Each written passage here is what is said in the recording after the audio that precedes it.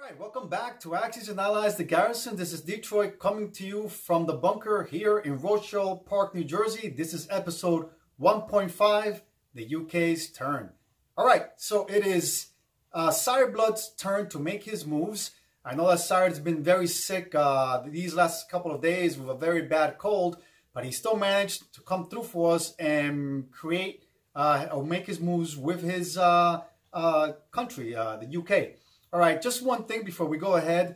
As a side note, we will not be recapping China's turn. Sire is controlling China, but because of some technical issues that we're having, as soon as I get this issue resolved, I'll be recapping China as well for Sireblood. Guys, definitely interesting. Sireblood has a few decisions to make as to what he is going to do. Is he going to focus more on the UK Pacific or on the UK Europe side of the theater of war? Reason being, as we all know, the UK definitely took a beating from Germany early on in this round. So it's going to be interesting as far as I'm concerned as to how Sire is going to respond to the initial attacks that were performed on the UK, particularly on the European side of the war. Okay, I just want to see how he's going to respond and what his moves are going to be. Guys, enjoy this episode, and as always, let me know if you think the strategies that we're using are correct, or if you guys have something else or some other contribution or idea that you guys would like to chip in as far as strategies are concerned. Enjoy the episode. All right, so let's go ahead with the UK's turn. The UK, for its purchases, ended up acquiring 3 Spitfires, 3 fighter squadrons, 1 destroyer, and 1 submarine. Okay, so the UK will carry 1 IPC for round 2. Okay, that will be 1 IPC in addition to whatever it collects at the end of this round. All right, the UK will not be making any combat moves in the UK, actually the UK Pacific, I should say. No attacks in this region. So let's go ahead then with the European side, where Sire did make 3 combat movements, and they are as follows. Okay, C-Zone 96, C-Zone 109, all right, and right here, sorry about that, and C-Zone 111. Okay, so let's go ahead with the actual movements. All right, so in the Mediterranean, you'll have 1 tactical bomber coming from the British carrier in C-Zone 98 at a movement of 1. That carrier will have 3 tactical bomber will have 3 movements left. Okay, so let's go right there. The fighter in Malta will also engage, and it'll attack that Italian fleet in C-Zone 96 as well. So that's 1 tactical and 1 fighter squadrons attacking the Italian fleet in C-Zone 96. Both of those aircraft will have 3 movements left in their gas gauges. All right, so the British cruiser in C-Zone 16 will sail away at a movement of 2. 1 and 2 will attack the German sub in C-Zone 109. Okay, also from C-Zone 110 you have the British battleship and cruiser attacking as well. So that's 2 cruisers and 1 British battleship attacking the German U-boat in C-Zone 109. All right, the third and final attack of the day, of the round, actually this turn I should say, is that being performed by the bomber. Okay, and that guy somehow fell. Okay, he'll move at a count of 2. 1 and 2, and it will attack the German battleship, the Bismarck, in C-Zone 111. All right, so that's one unit attacking another unit. And of course, let's not forget that the German pocket battleship, the Bismarck, is damaged. All right, the British bomber will have 2 movements. Actually, it'll have 4 movements left in its gas tank. All right, because it already used 2. movements. All right, and that's it for the combat movements during this British or UK turn. All right, we'll be back with the resolved combat. All right, so the battle in season 96, the Italian fleet in season 96 was knocked out. It was sunk to the bottom of the sea. The British did not sustain any casualties. The battle in season 109, the German U-boat was sunk and destroyed.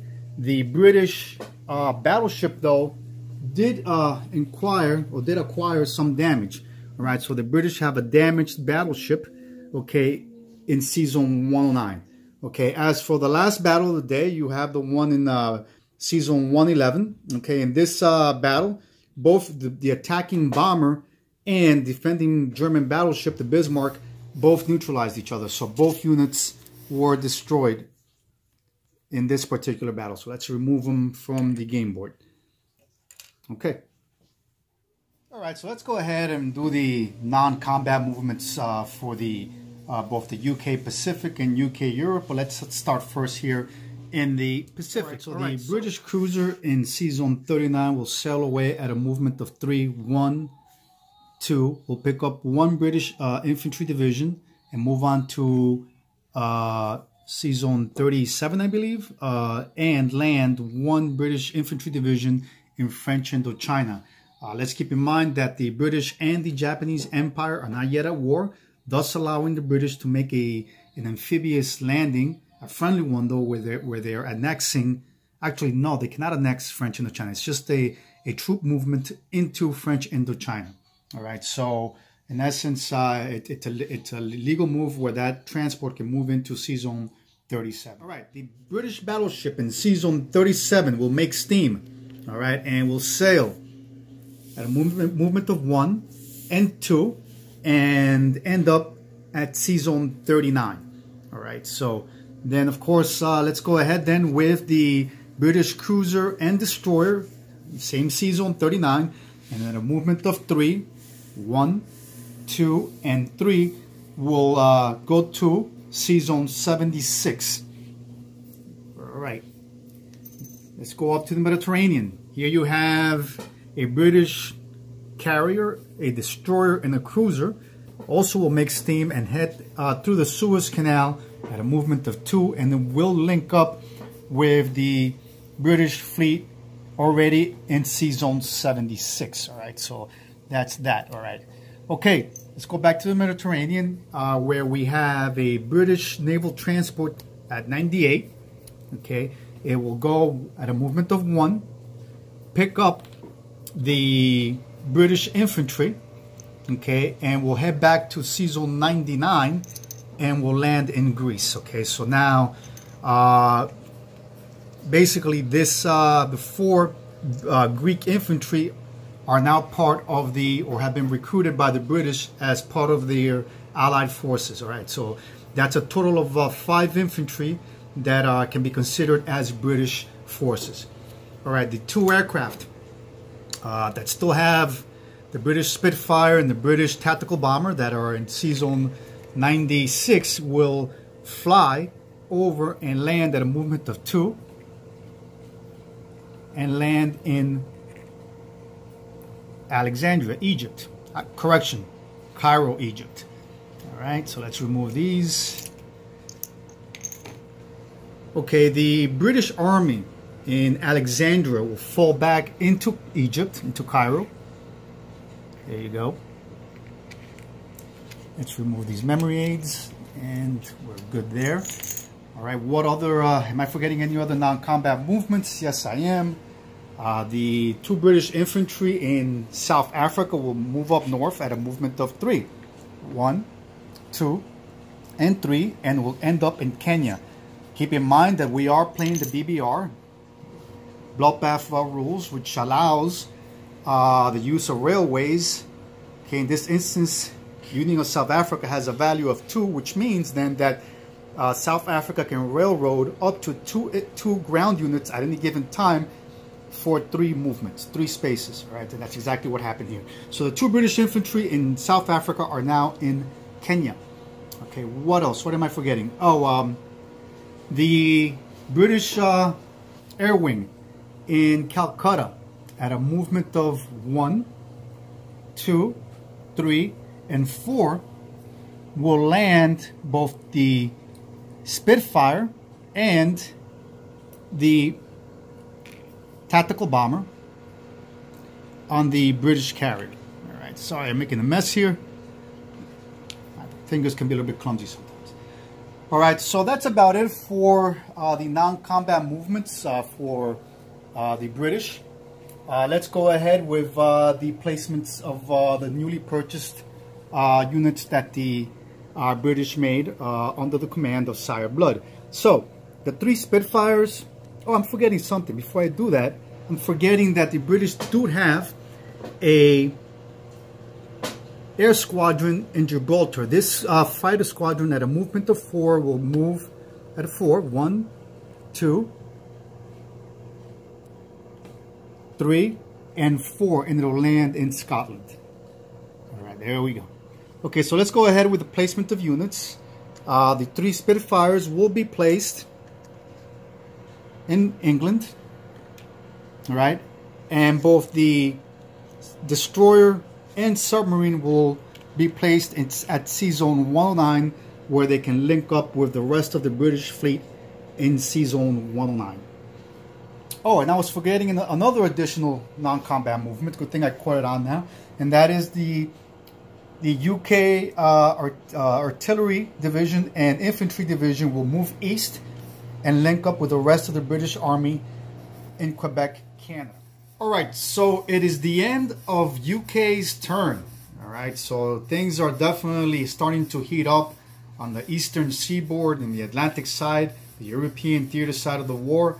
I see that the UK has built up its naval assets in Sea Zone 109, purchased 3 fighters, and is starting to build up its defenses as far as the ships are concerned.